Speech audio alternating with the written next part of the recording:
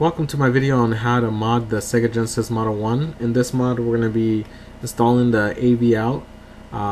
Let me show you where the connections are going to be. Actually first, I have the board out. If you haven't disassembled your Sega Genesis, there is a video on my channel that shows you how to do that. It's a Sega Genesis Model 1 disassemble and review. I'm going to go ahead and take it apart.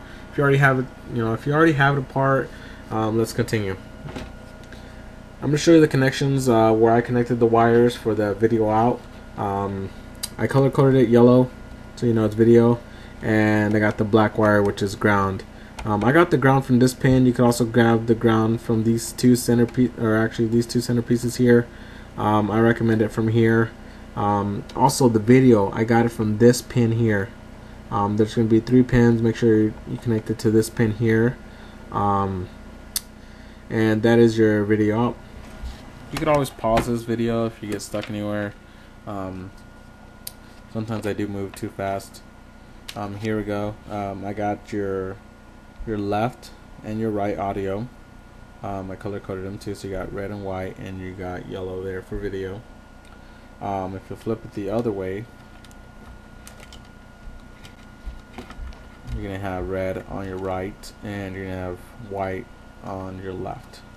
So this is the correct way to install this, like this. Solder joints in the back. Make sure you solder them to those pins there. Alright, and I'm going to go ahead and add the bottom case and connect the phono plugs. Alright, here are the phono plugs I installed. I use a 1/4" drill bit in order to drill the holes. You can drill the holes however you want. I decided to do it this way. I'm going to use this one for my video and these two for my audio here right next to each other. As you can see, they're all sharing a ground, so you connect the ground wire to any of these 3 points here. I'll show you the other side. On the other side, as you can see, the 3 really nice clean install. See, this is going to be my video, this is going to be my audio here, these 2 here. I'm going to show you a better light. I mean, it's really nice clean install. I like it. I like how it looks. And like I said, their tips are all black, but you'll know where the cables go. You'll know that this one's video and those 2 are audio. You could always, paint them, do whatever you like. Alright, I'll show you what I did here. As like I told you in the previous part, is that I soldered all these together, all the grounds together, as you can see.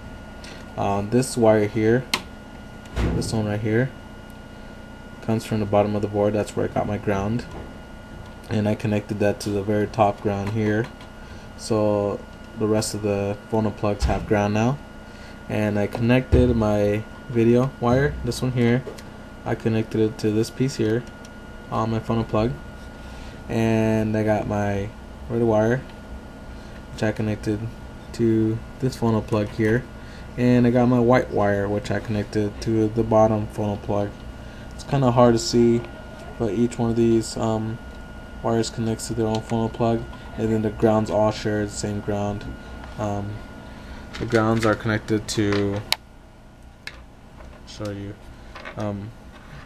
stand still. Alright, the grounds are all connected to these pieces here, and audio and video are connected to these pieces here, and that's the complete phono plug. That's exactly how it's been installed too on the plastic. You got the lock washer, you got this piece here, and then you got the nut there as well. So same install method. Alright, we're gonna finish up by putting the Sega back together. I went ahead and already did it. If you don't know how to put it back together, check out my tutorial on how to disassemble it and just reverse the instructions. And I got the Sega all back together. So the back here, here's the mod I did here. I got my video, and then I got my 2 audios there. So I'm gonna go ahead and connect everything. Let's see, connect the video and my audio there, and the left audio. Alright, everything's connected to my DVC 100 over there. And also I couldn't find a power supply, so we're going to go ahead and use my power supply there. I'm going to go ahead and connect it, and that's going to show you how many amps this actually pulls. So it's going to go ahead and turn this on, and as you can see, set this to about 9 volts. Don't go too high. We're going to set it right under 9 volts just to be safe.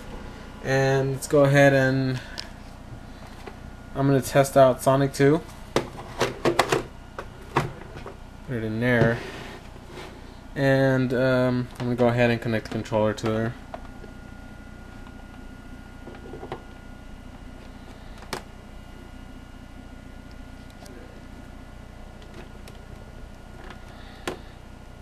Alright, got it connected. So let's find out if this works. Got a red light, and we got action. The other thing is that you can't hear audio because I'm using Windows Movie Maker. But let's go ahead and let's get into the game.